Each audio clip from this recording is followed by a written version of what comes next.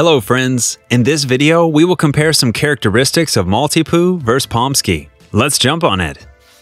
Temperament. The Maltipoo is affectionate and gentle. They are known to be excellent family and therapy dogs due to their loving personality. The Maltipoo is also extremely active and enjoys life. Maltipoos are highly affectionate and would make a great choice for a novice pet parent.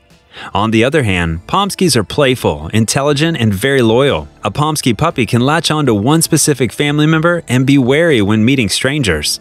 So, proper socialization is important to ensure your dog will be friendly when meeting new people and other pets.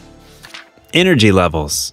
The Maltipoo is a crossbreed, breeding Maltese with a toy or miniature poodle. Maltipoos are active and energetic. They need daily exercise, a good walk, romp in the yard, or a game of fetch will do the trick. On the other hand, Pomskys have moderate exercise needs that should be satisfied with at least one good walk per day. They can have high energy and may need some extra play sessions before they can relax. Their thick coat makes Pomskys suitable to cold weather. Intelligence.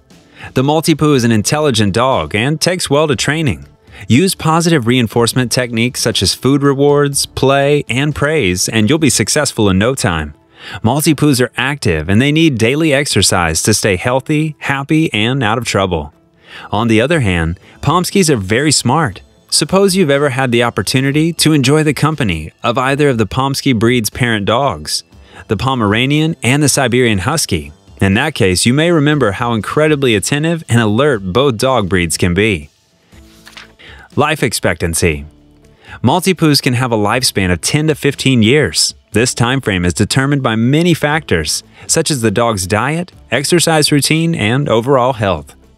On the other hand, as Pomskys have been around for less than 10 years, experts can only estimate their average life expectancy.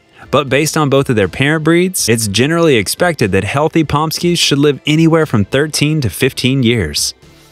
Grooming needs. The Maltipoo needs daily brushing to keep his coat clean and free of mats. Many Maltipoos are clipped to keep them tidy and cool. Maltipoo only needs clipping once or twice a year, but his head will need a trim monthly. Expect to bathe the Maltipoo at least once a month to keep the coat soft and clean.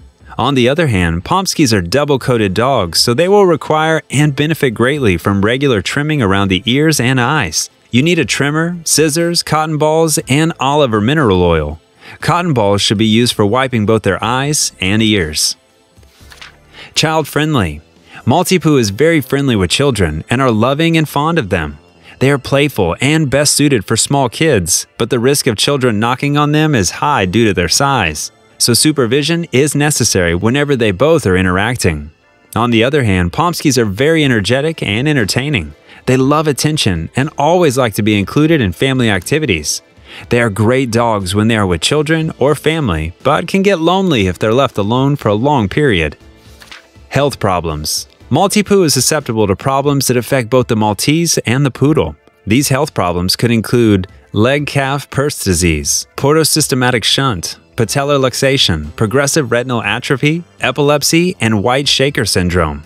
Skin problems can also be an issue with this hybrid breed.